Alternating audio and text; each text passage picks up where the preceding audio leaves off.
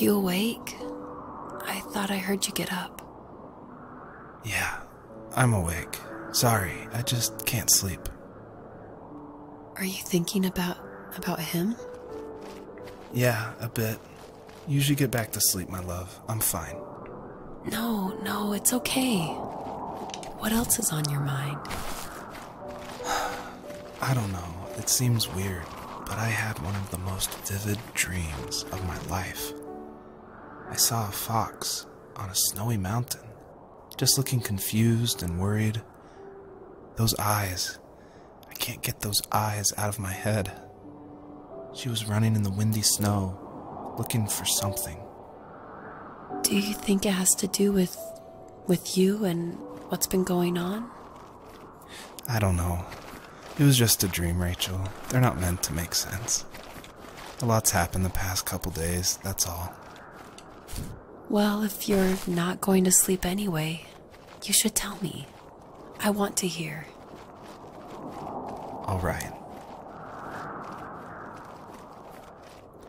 Und damit hallo und herzlich willkommen hier zurück zu einem neuen Let's Play auf dem Kanal. Wir spielen The First Tree, einem, ja, grafisch und musikalisch sehr schönen Spiel. Und wie man schon in den Erzählerstimmen gehört hat, es geht hier um eine Füchsin, die wir spielen. Oder ein Fuchs. Und, oh Gott, ist die Landschaft geil. Ich will da auch. Ja, wir spielen ein bisschen was ruhigeres mal und erkunden die Weiten der Schneelandschaft. Immer noch mal im Controller. Schon ewig lang kein Spiel mehr mit dem Controller gespielt, aber ist hier auch ein, ja, ruhiges, gemütlicheres Spiel. Und da traue ich es mir dann durchaus zu, ein bisschen Controller zu spielen.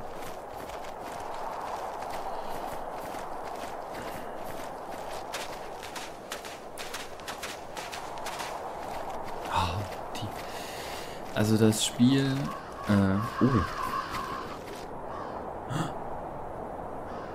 Oh nein! So, not far from her home, she followed that path to something unexpected.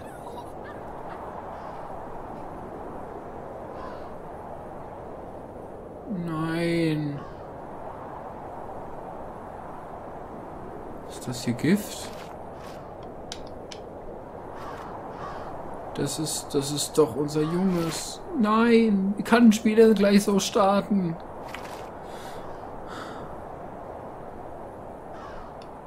Ich habe noch nicht so ganz die Steuerung drin, aber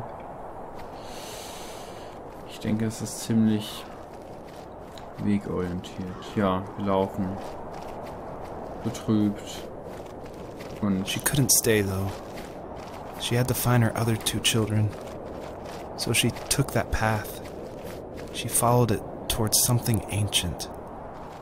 Something with answers.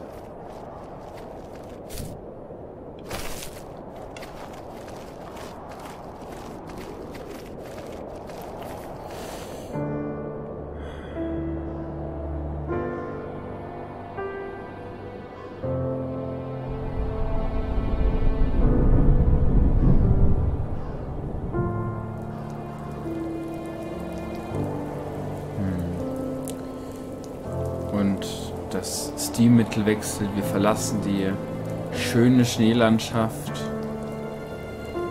und gehen in regnerisches The Wetter. fox looked high and low, searching for any sign of her cubs. Points of light showed the way to this ancient tree. It was as if each one had a story to tell, all their own. The land was trying to tell my story too.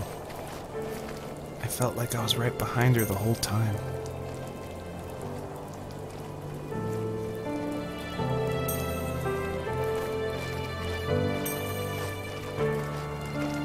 Ich hoffe, wir finden die Jungen von mir.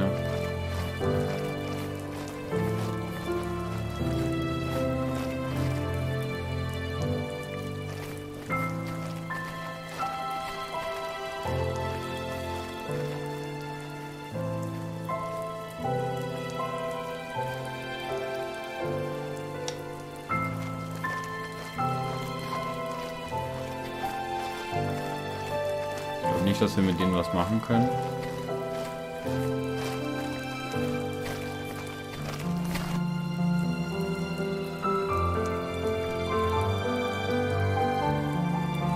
Oh, die Landschaft. Die ganzen Vögel. Ich will gar nicht so viel reden bei der schönen Musik.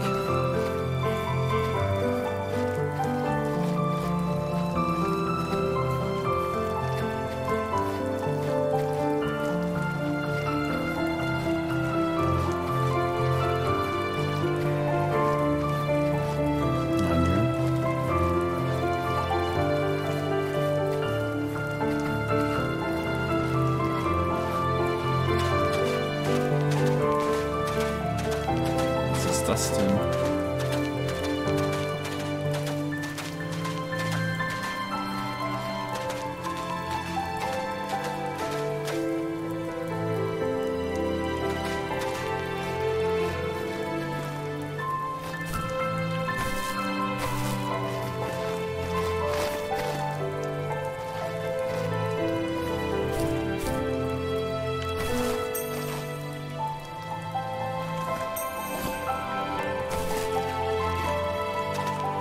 Da hinten ist eine Lichtsäule. Ja. Und hier.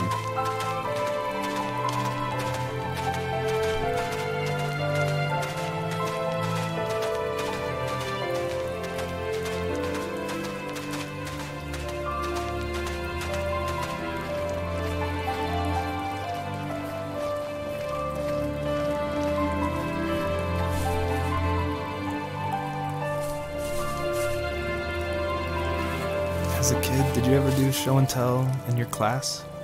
Yeah, I think I only did it once, when I was in the 4th grade. You know how my life was around then. I wanted to show my class what helped pass the time and distracted me, so I brought a dozen paper cranes I had made. I think I told everyone how badly I wanted to be a bird and fly, embarrassingly enough. Don't be embarrassed. Every kid wants to fly. For me, it was another toy from my dad, a wooden boat. I remember guarding it so carefully in my hands as I walked into class. When I sat down, a group of boys immediately made fun of it. They asked which trash can I found it in, or why an ugly log was my favorite toy. When I got up, I didn't even want to tell them my dad had carved it. I said it was a joke gift my friend had given me. Kids can be so cruel. Some of them are. I shouldn't have let them get to me, but it did. It's amazing we bounced back at all.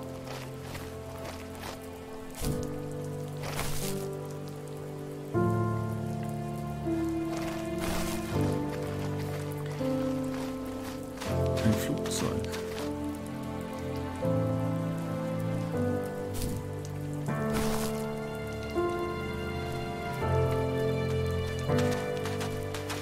Ich finde es schön, wie da die Storys zusammenspielen, mit der Füchsin erkunden und von den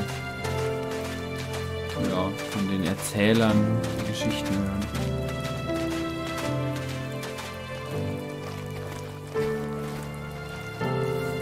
Do you remember what my dad did for a living? Wasn't he like a lumberjack? That's one way of putting it.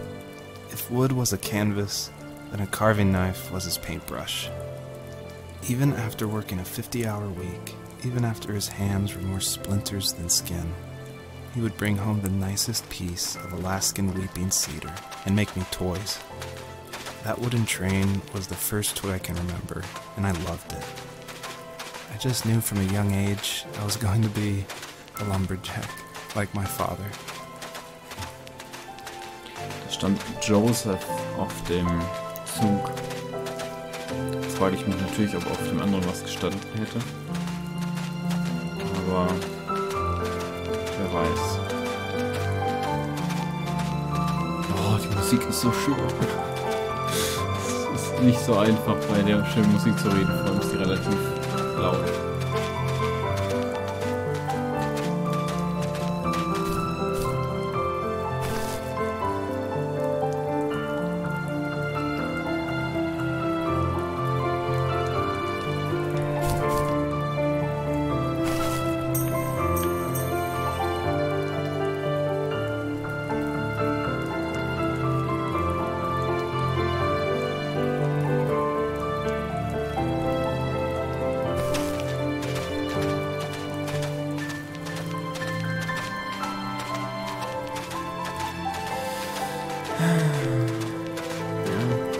Regen scheint zu kommen, wenn es anfängt zu regnen im Schneegebiet.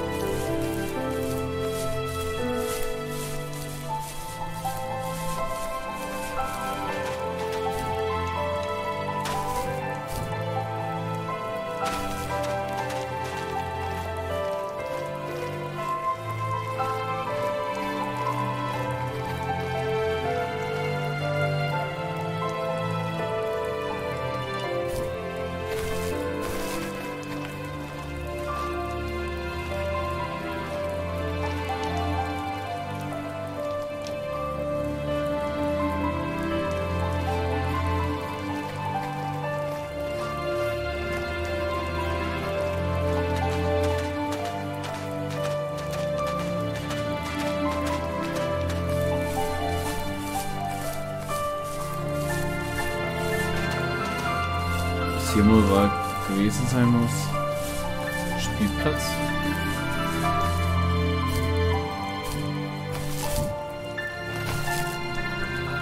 Ja, wie hängst du da? Komm. Da war doch halt eben noch irgendwo diese Säule gewesen, da hinten. Anders nur noch von den Lichtkristallen.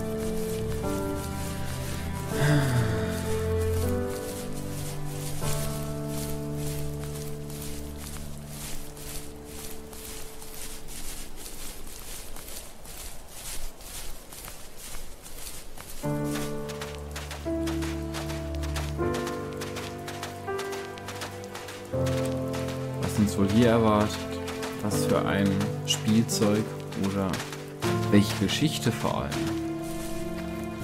Das ist ja das Interessanteste. The older I got, the more I withdrew. I asked myself, why talk to anybody anyway? Why bother when I'm happy by myself? I started drawing a lot, mostly animals I saw in the woods by my home. I then imagined designing my own hideouts with things like TVs and pantries full of chips and cookies. I think that idea of leaving home and drawing blueprints started my career. I found a lot of solace in that.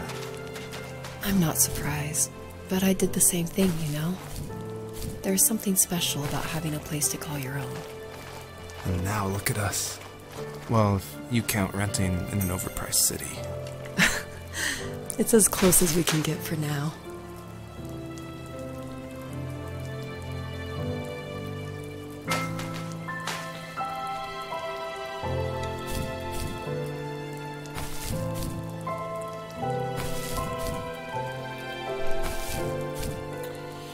Ach ja. Ich bin mal gespannt, was die Geschichte von dem Typ noch erzählt. Ja?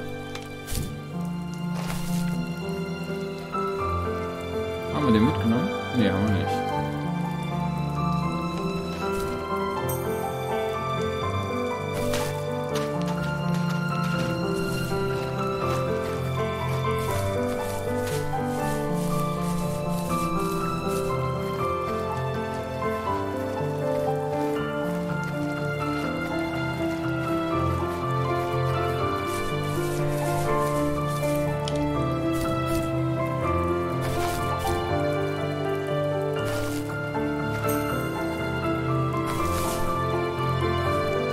Punkte uns später bringen werden.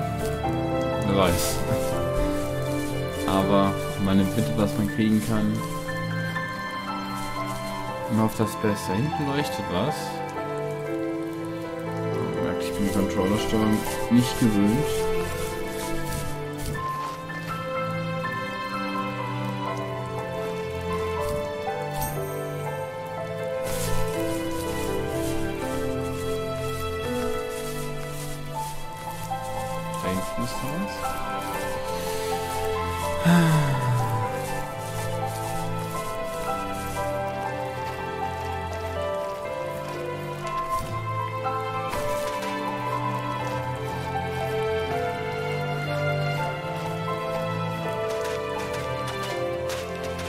Ich schätze mal, daran geht es dann nachher weiter. eine Geschichte, aber ich drehe nochmal um, bevor wir in die Richtung weiterlaufen. Weil da hinten waren noch andere Sachen. Und ich will ja schon gucken, dass ich alles mitnehme. Was schön wäre.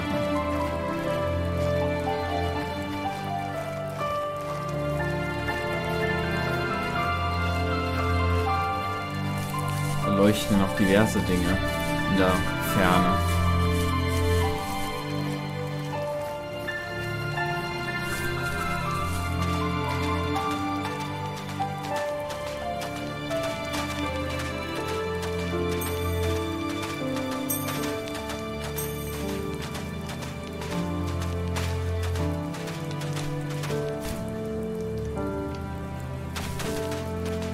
Zum Glück gibt es keinen Fallschaden.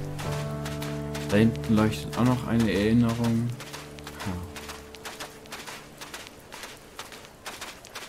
Allein das Getappere im Schnee ist schon voll schön, finde ich.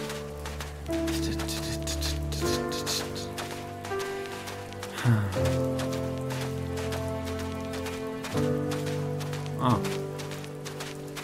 Das ist auch ein Teil von dem Spielplatz.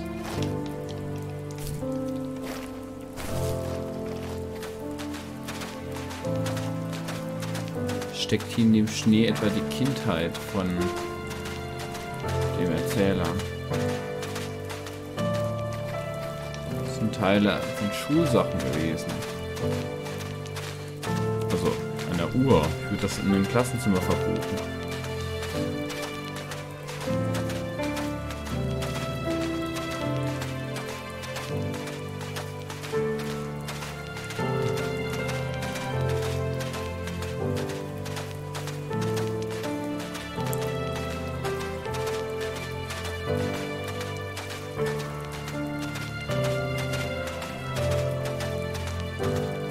Was erwartet hier uns? Und was kommt da hinten noch zum Vorschein?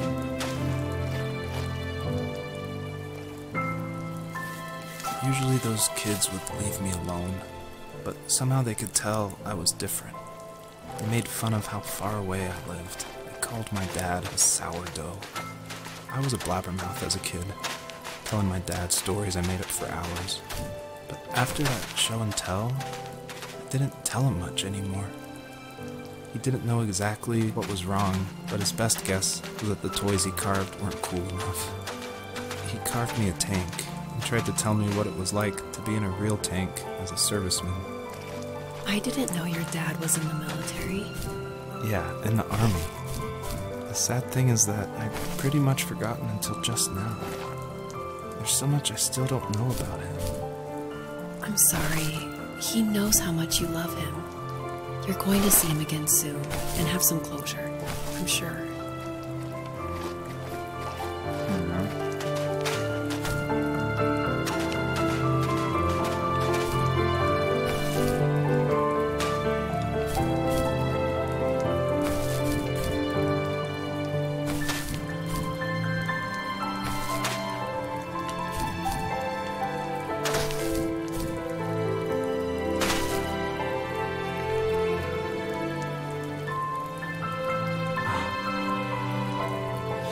Was eine schöne Aussicht.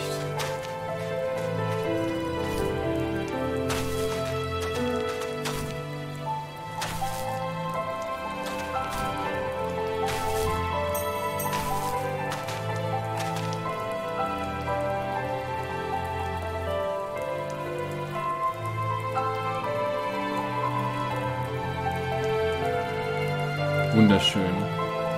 Ach, ich könnte hier die ganze Zeit stehen. Das ist wie bei Firewatch. Einfach richtig schöne Grafik, wo man sich drin verlieren kann.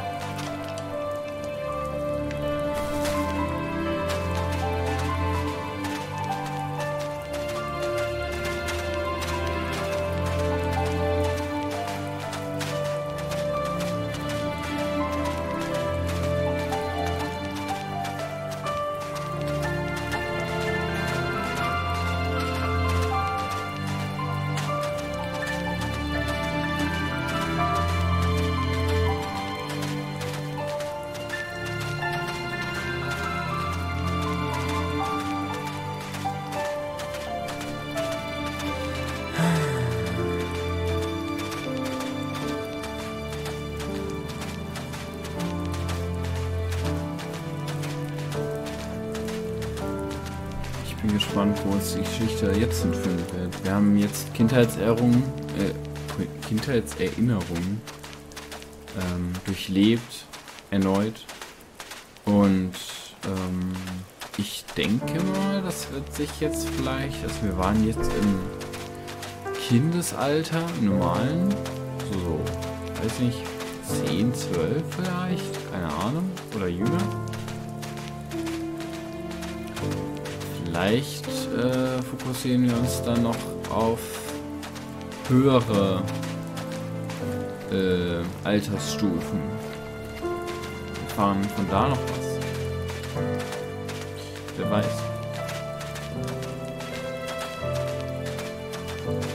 Ich fände es jetzt noch wunderbar, wenn es hier mal schneien würde und nicht regnen würde. Das würde also noch den letzten Kick geben. Aber wer bin ich, dass ich so viel verlange von so einem Spiel?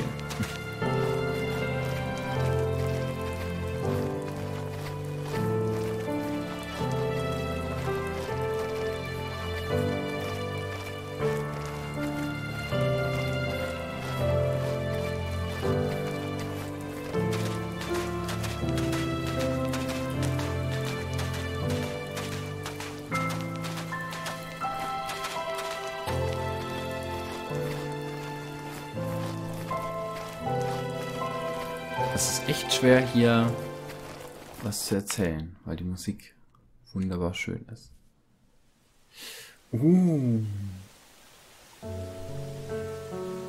Es ist Frühling geworden. Und der Schnee ist geschmolzen. Wie es jetzt mit der Geschichte weitergeht, ob die Füchsin ihre 2 Jungen noch findet und was sie noch über den Erzähler erfahren. Das sehen wir in der nächsten Folge. Bis dann, vielen Dank fürs Zuschauen und ciao.